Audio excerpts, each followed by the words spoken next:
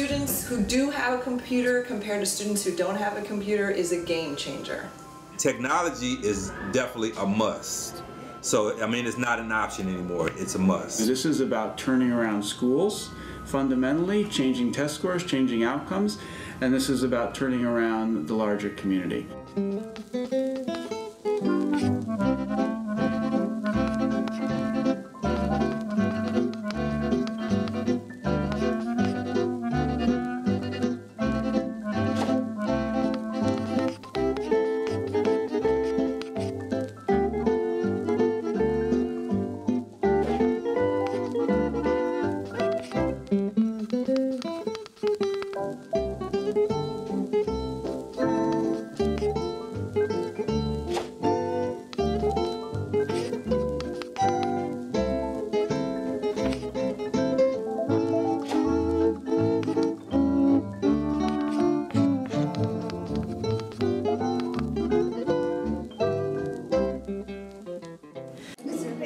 Okay, let's pause though. Where did they go? My name is Javier Peña. I'm a 7th grade world history teacher at San Fernando Institute for Applied Media. From Inca, Peru. Right here says 8. Oh, right here. No. My classroom today was studying the age of exploration. Instead of giving the students the major concept, I exposed them to a series of artifacts where they themselves explore and try to derive the concept from the artifacts. They were exploring these artifacts of a sunken ship. They were trying to identify today where the ship might have set sail from, where it was going, and what motivated the expedition. They could do some basic Google searches to confirm or test their hypotheses about what they were looking at, giving them that technology tool to help them explore what their mind is thinking up at the moment. The goal of School2Home is to close both the achievement gap and the digital divide. School2Home is the framework for turning around low-performing schools in low-income neighborhoods, and it is the platform for effectively integrating technology into teaching and learning and engagement of parents.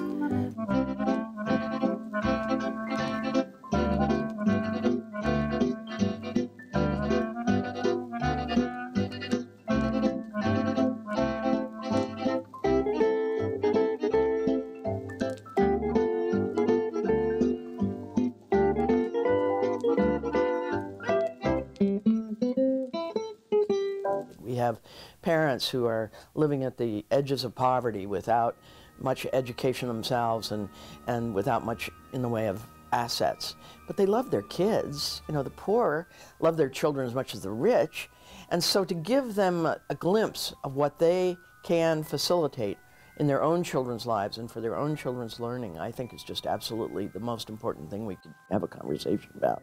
I like to read a lot, so I downloaded this reading site where different teenagers, they write stories, and it's really interesting. If there's a word that I don't understand, I usually just go on Google and I look for it. And I've always wanted to learn how to speak Japanese, so sometimes I just go on Google Translate and learn how to say different words in different languages.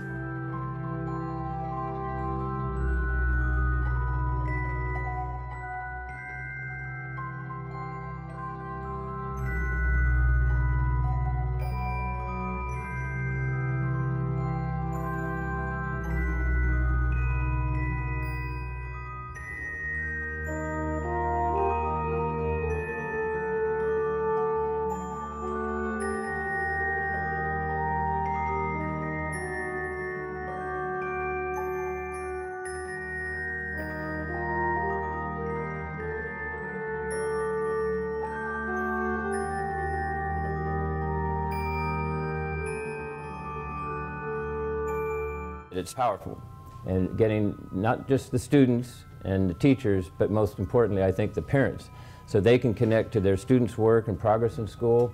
They can monitor that. They can be connected to the school officials. They can be a voice, parent voice for priorities in the budget, like more computers or more bandwidth.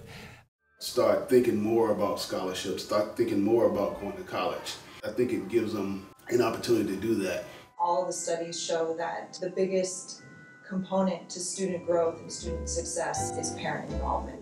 The fact that that's a huge part of School2Home is amazing, and then seeing the parents here with their child and learning together is, it's almost like, why haven't we done this before? They can go into the website of the teachers and know what homework has been assigned, what projects are coming up, and what grades are being given. They're looking at the transcripts, they're looking at if they're absent, if they're tardy for class.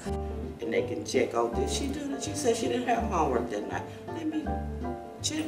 She did have homework. She didn't turn it in, then they'll know. This year we have no suspensions. Office referrals, they're down, depending on the month, between 50 and 90% from last year. The devices served as a great opportunity to overcome the language issues. Their concern was, well, I don't know how to speak English. I said, great, just type it up, go through Google Docs to do a translation. That was something we incorporated into the workshops. Actualmente todo es computadoras, todo es internet, todo es a base de datos, entonces tienen que estar súper dotadas para hacer las cosas. Entonces, qué mejor que les enseñen. Entonces, porque yo sé que muchas escuelas no tienen ese sistema. Yo varias amigas me dicen, oh, desde mi hijo no tiene eso.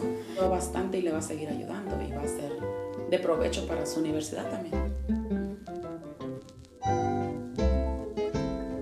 And working with our not-for-profit organizations, our School2Home, as a partner in our task force work and with our schools, we're learning a lot from how different agents of change are engaged in the work, and together we're getting smarter about how to partner, who to partner with, and what that means for students. And it's important to develop critical partnerships with the districts, with nonprofits, with community, because we have to all work together.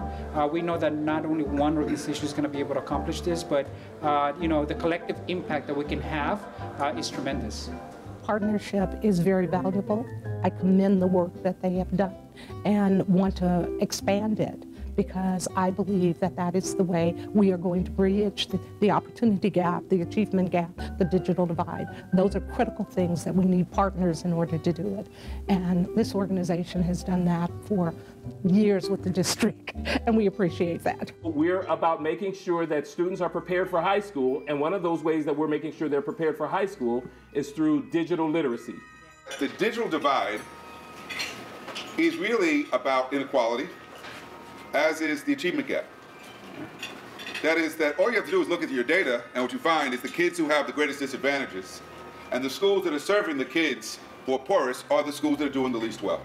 So the disparities we see in access to technology and the internet mirror the disparities we see in achievement outcomes, mirror disparities in health, disparities in wealth, disparities in life chances.